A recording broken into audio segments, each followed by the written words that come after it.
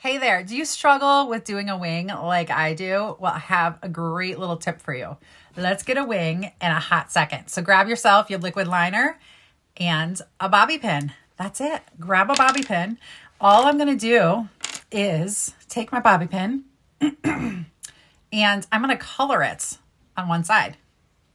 Then I'm going to take the flat end of my bobby pin.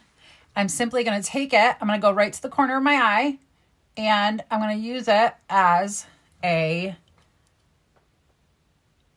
template for my wing. That's it. Now you're just going to fill it in and done. Wing in a hot second. And done. That's it.